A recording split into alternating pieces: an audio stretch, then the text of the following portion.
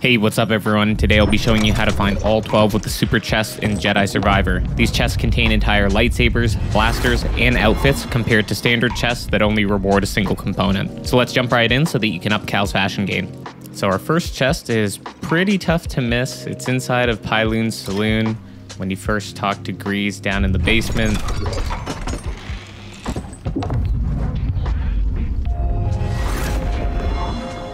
My old scrapper outfit.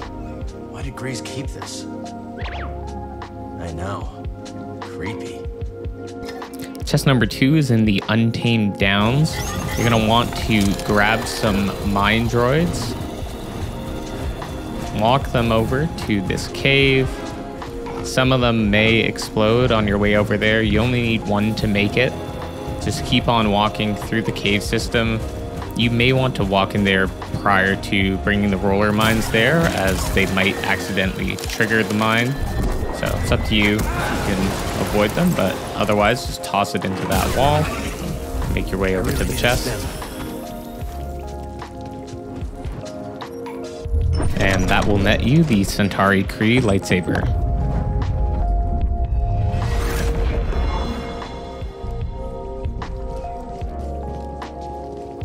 So our next chest is in Fort Kalin, and while it's quite simple to get there, the means of actually being able to open the chest is a little more difficult, as we'll be fighting the spawn of Ogdo. Feel free to fight it on whatever difficulty you feel necessary, as it's quite a challenging fight regardless.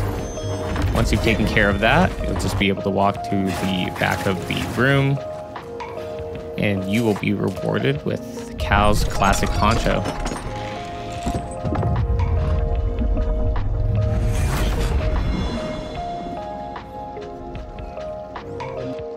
Our next chest is going to be in the Winding Ravine. You just need to have animal taming unlocked, and you'll jump on the large creature's tusk, which will lead you into the ravine itself. Just keep following the path, and then take the right path at the fork.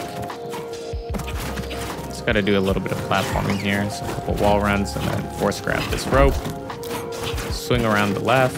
You can kill this Garako if you'd like to, or you can just avoid it. Take the Relter over to the other side here, and you're at the chest.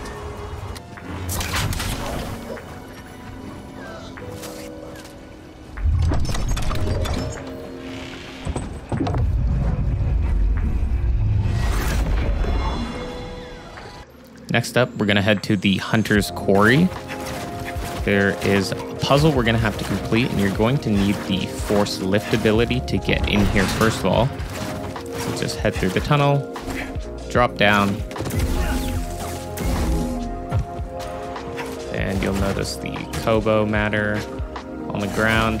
Just do some platforming over to here and pull this orb out of the receptacle and just toss it over to the other end of the room.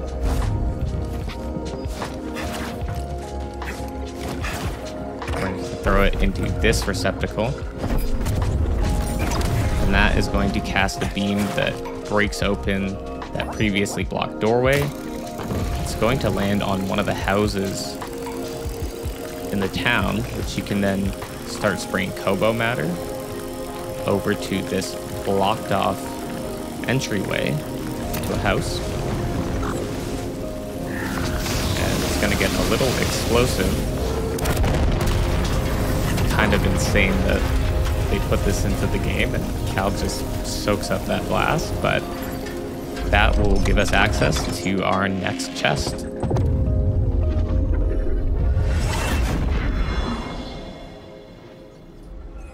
Hey, if you're getting value out of this video and want to see more high quality guides, consider subscribing. It helps me get closer to 1K subs to monetize the channel so that I can invest more resources into creating great content for you.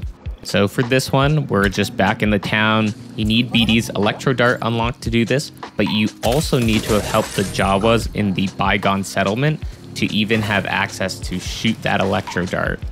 Once you've done that, you'll be able to open the chest.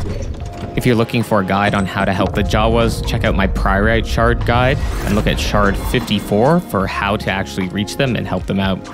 All right, so for our remaining chests, we're going to be on Jedha. So just head out from where the archive is to the person who can sell you lightsaber upgrades. Take the lift up, go forwards, and then just head through the door to the right. You'll see a speeder in here. And then actually in the back corner, there is a chest.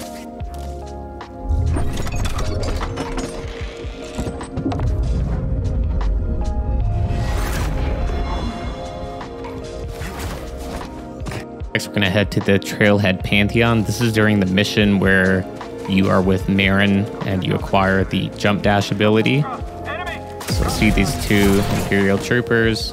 And instead of going through that path, just going to go up the staircase and then do a quick wall run over here to the chest.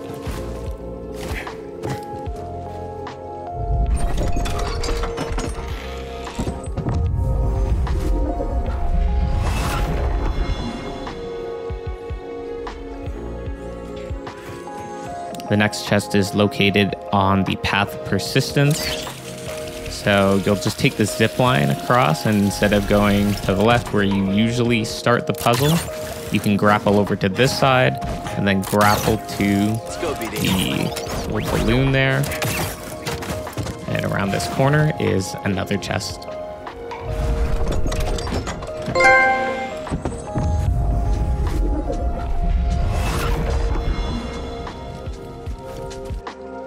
This chest is located at the monastery wall, so this area is accessed to the left of where you first ever land on Jedha.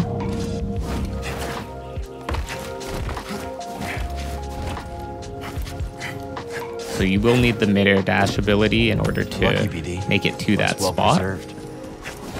Just make your way up here to this long bridge. Keep jumping across, and right at the end, you'll find our next chest.